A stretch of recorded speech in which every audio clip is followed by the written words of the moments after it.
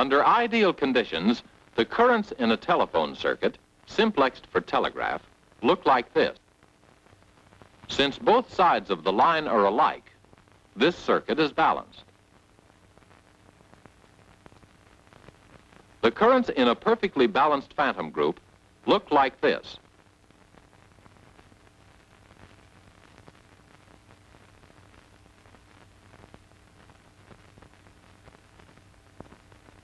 But in the field, circuits are often unbalanced. Because of this, simplex and phantom circuits produce their own special trouble symptoms. Cross-ringing,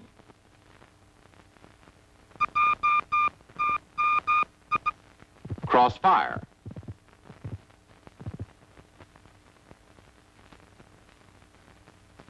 relay chatter, and the most common of all, crosstalk.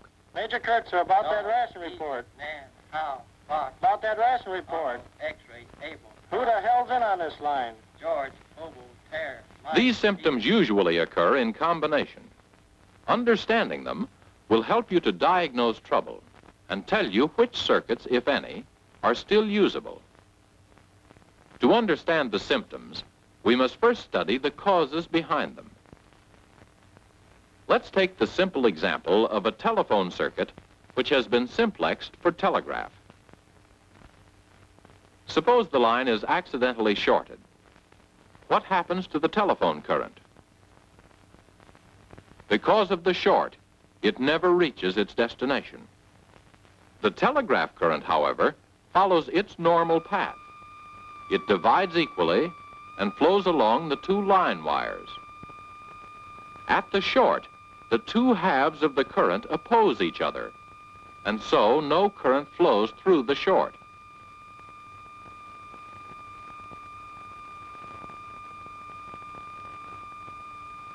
We can see then that the telegraph channel is unaffected by the short, but the telephone channel is useless until the short is cleared.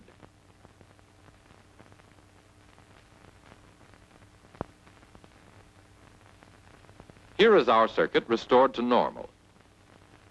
The resistances of the two line wires are equal. The circuit is balanced. But sometimes the resistance of one wire is greater than that of the other. A bad splice in one wire can cause this. Now the circuit is unbalanced. Because of the unequal resistances, ringing current flows through the telegraph sets. But unless the unbalance is great, the amount of diverted ringing current will be too small to actuate the telegraph relays.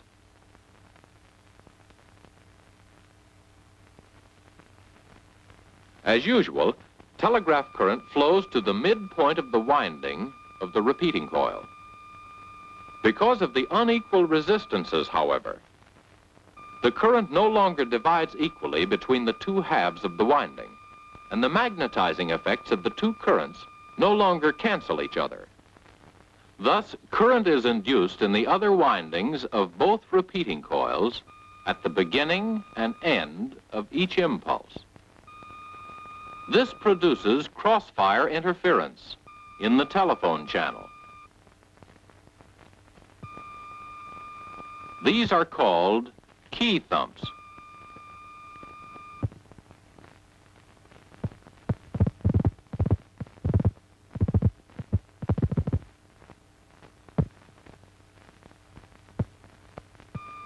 Other than being an annoyance, they do not affect telephone communication. And both ringing and voice current get through without interfering with the telegraph. The extreme condition of this unbalance occurs when one line wire is open. Now, all the telegraph current travels over one wire, and the current induced in the telephone circuit is at a maximum.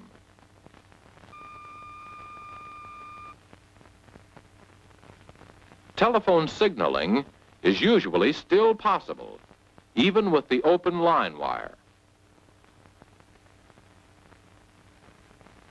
The The low-frequency ringing current uses the available half winding of each repeating coil, the telegraph sets, and the earth for its path.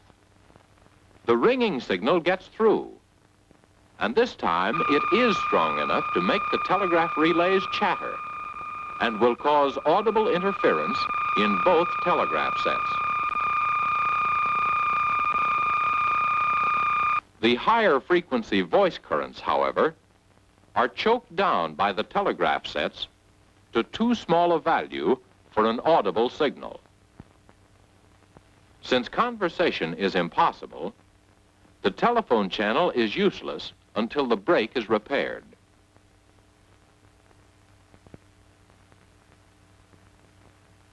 Another condition which causes interference is an accidental ground on one of the line wires. Part of the telegraph current is diverted by the accidental ground. However, enough generally gets through to operate the other telegraph set.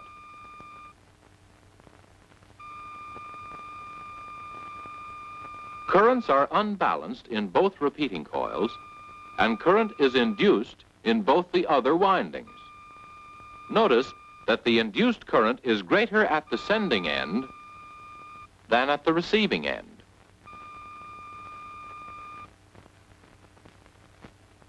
When we ring on the telephone channel, some ringing current flows through the near telegraph set because the lower half of the repeating coil has a shortened path through the accidental ground. This causes an unbalance in the normal ringing path, so that a small amount flows through the far telegraph set too. Because of this, the ringing current delivered to the far switchboard is less than normal. Voice current, however, is unaffected. We have seen before that this higher frequency current cannot travel through a telegraph instrument. Consequently, it follows its normal path. Ordinarily, the telegraph channel is still usable unless the diverted ringing current is strong enough to cause interference. The telephone channel is still okay too, but its quality may be somewhat impaired by key thumps. And like any other grounded circuit, it's apt to be noisy. So much for the Simplex. Here is what we have seen so far. When the line is shorted, the telephone channel's no good.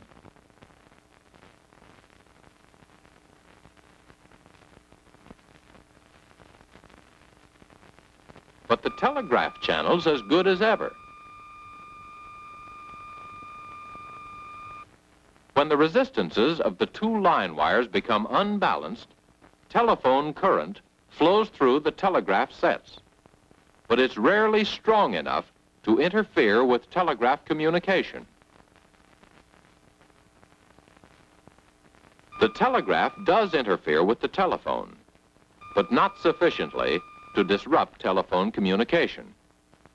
When one wire is open, telegraph is still okay. Ringing current gets through too, but interferes with the telegraph channel. Voice current is blocked. When one wire is grounded, both channels are generally still usable. Telegraph current is weakened, though, and interferes with the telephone. Ringing current is also weakened and may interfere with the telegraph. Voice current is unaffected.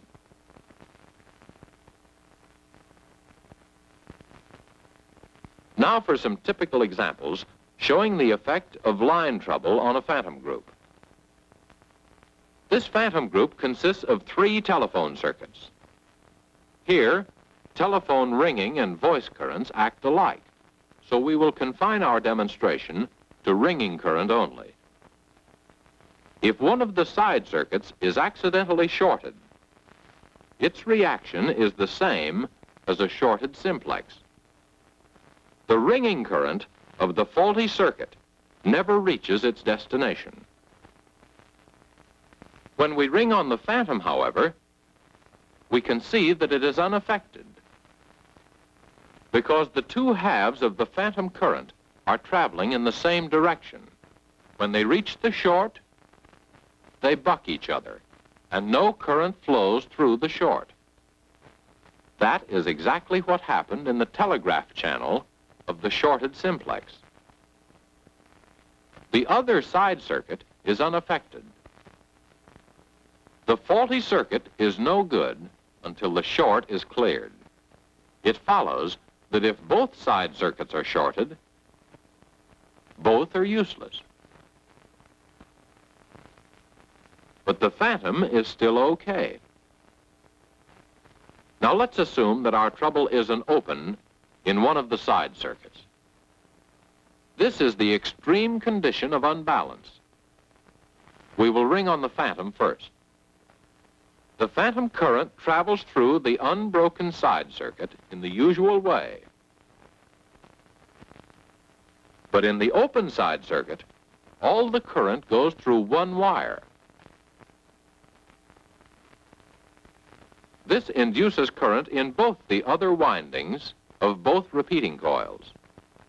In the faulty circuit, it produces interference.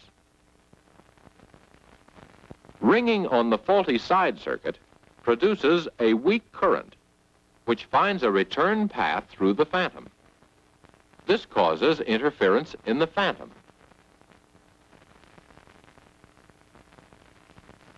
The unbroken side circuit operates as usual.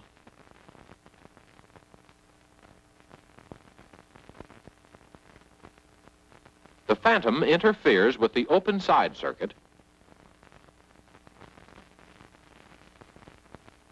and the open side circuit interferes with the phantom. If we discontinue the use of one, the other will not be subject to interference. Which one should we stop using?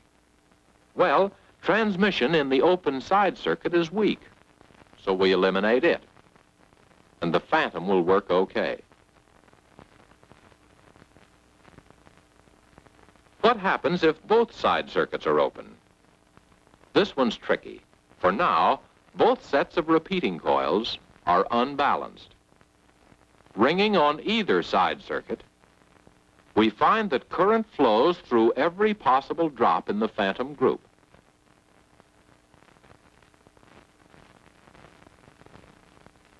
The jack we ring on is, in effect, connected in series to the other 5 drops. Either side circuit then interferes with both the phantom and the other side circuit.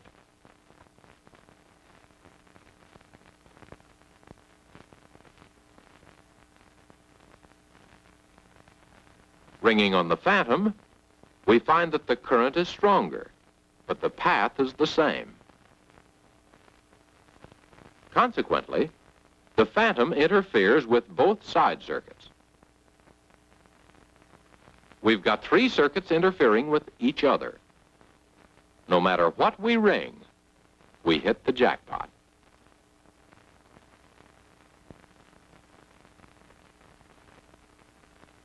We can still use one circuit by eliminating the other 2. The phantom is strongest, so we stop using the side circuits. They can't interfere with the phantom if we don't use them. Until the 2 open side circuits have been cleared, we can at least use the phantom.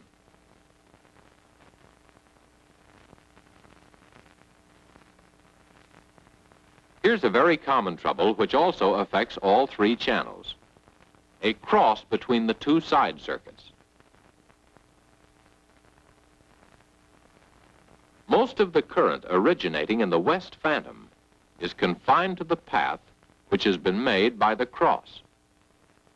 This heavy current causes strong interference at the west end of both side circuits.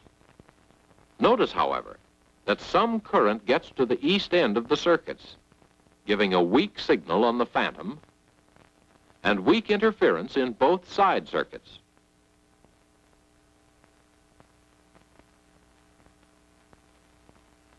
Ringing on one of the side circuits, we can see that the current follows a similar path and causes interference in the other two west drops. And here again, the circuits are affected at the east end. We've got three circuits interfering with each other again. But this time, two can be made to work fairly well. If we cut out the phantom connections at both ends, the two side circuits can be used. Actually, we no longer have a phantom group. What we do have is two metallic circuits accidentally crossed, and we won't get any more interference between them than is usually caused by this condition. A short on a side circuit affects only that circuit.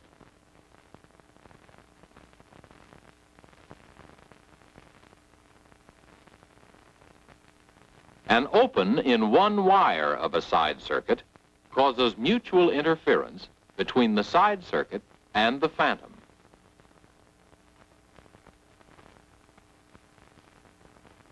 When both side circuits are open, all three circuits interfere with each other.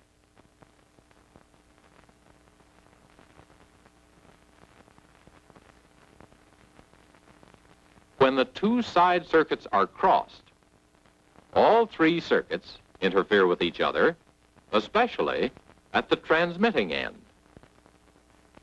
This isn't the whole story. Each of the examples you've just seen has shown only one kind of trouble at a time. Friendly vehicles and troops, unfriendly elements, and enemy action bring on combinations of shorts, grounds, opens, and crosses. An understanding of the basic theory, however, will help you handle these combinations yourself.